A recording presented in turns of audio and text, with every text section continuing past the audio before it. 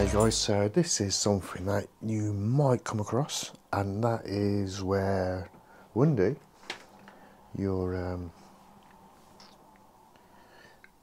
quad is quite happy at DFUing, so you can update the firmware, and then the next day it doesn't. Now I'm going to click this in. I don't know if you can hear that clicking, but that's clicked in, held in. And now when we look across over, we can see nothing's happening, and in a few moments the computer's going to throw an error and say that it does not recognize this. Now I've updated this before. There's the error, and I've updated this before like this and it's worked. I think I've even shown people how to update with this and it's worked, but unfortunately it doesn't seem to be working now. Now you might first assume that it's going to be maybe the drivers, but on further inspection, which was to basically get another board exactly the same, they're both Matek F405 STD standards, I hope that means, or anything other than, you know, an STD. So here we go, this is another board exactly the same, so it's just still got some of the connector wires on, so I'm going to click that down, I'm going to plug it in. Oh, didn't click it down hard enough, let me just pull that out and just, it's a bit right by the edge here, so I'm just going to click that down quite firmly and then push that in. Have we gone to DFU? No, I can't seem to press that in firm enough. Ah, there we go. No, it hasn't worked on here. Now, this is not because of this, this is because of the way I'm pressing this in, and I hope maybe that's what's going on the other one as well. So let me just keep pressing that in a bit and then just trying to shove that in. Okay, so this one's gone into DFU now, but I do not like the way these wires are. So I'm going to just undo that, because the way the wires are there on the back, I'm not comfortable with leaving that like that. They may not have been touching, but I just don't like the idea of that. So I'm going to plug that back in there now. And no, it hasn't worked me pushing that in.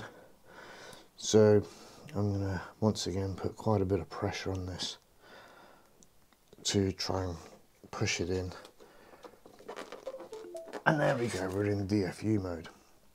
Now I'm hoping that maybe this is what's going on with this, but this can be like that. You might find it difficult sometimes to plug in. I mean, look at the gap difference there. Look that you've got.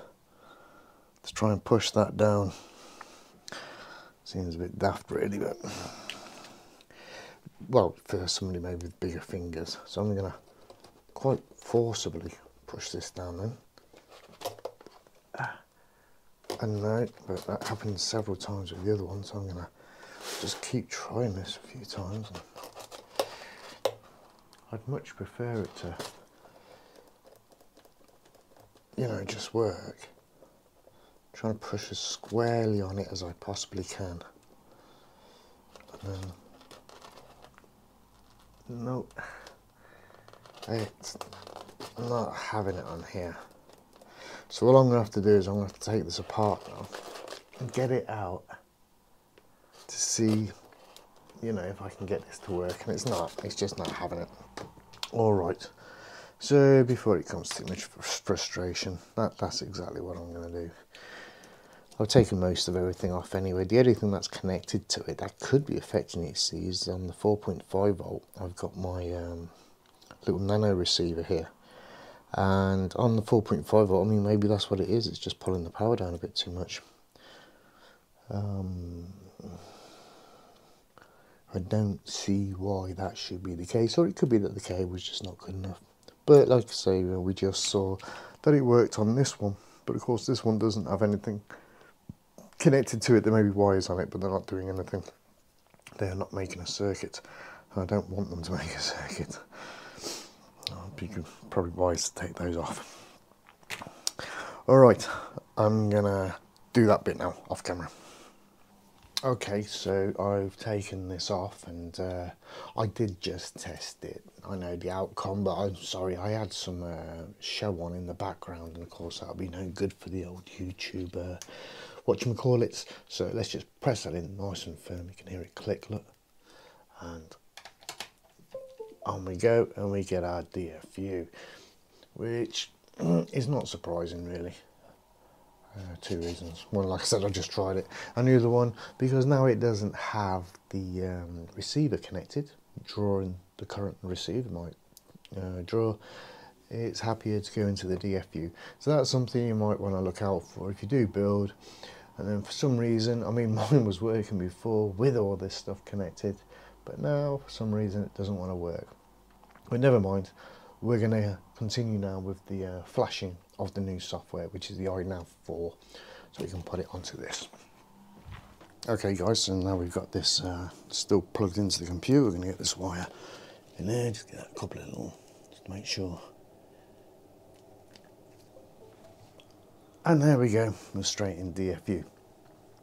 So, and that's what it is. We're using the same cable and everything. It's yeah. Well, for me on this, it could be, you know, an issue you've had yourself before in the past, and if you have, how did you deal with it? But that's what I found with that, and I'm hoping that will go across other flight controllers as well and do the same on other builds.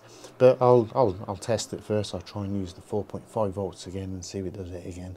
It could be down to this cable. This cable may not be suitable. Everything else that's 5 volts on here. You don't get any power. The only way you get power on the flight controller is with the 4.5 volts when you're plugging in with the USB. You only get the 5 volts on other things, like for the GPS, and now the receiver's not on because I've put it on a 5 volt supply instead, which is fine, but it can't be powered. None of these things will be powered via the USB. It's just that board now being powered, and it's happy to DFU then. So if you are pulling your hair out, you are getting frustrated, as I did, because, you know, it's all right when you get it all going, everything's working nice, and you got to take it apart again. But hey, that's just all part parcel of this, and it's part of the fun really, and figuring them out and knowing what to do next time. So what I'll do now is I'll put a bit of flight video up. Okay guys, so as you can see at the start of this, some people, when they put their kit together, it looks nice, and then when they put some throttle on it, it goes to garbage. You know, give it some power, it goes to garbage. It seems to be with me, what happens in mine is sometimes, not all the time, but you connect it and it looks like garbage, but as soon as you give it some throttle and then switch it off, it stays looking pretty good again. So just pointing that part out there, I'm just going to stick a little bit of relaxing music on in the background. It's no great flight, it's just around the building, and I'll see you in the next video.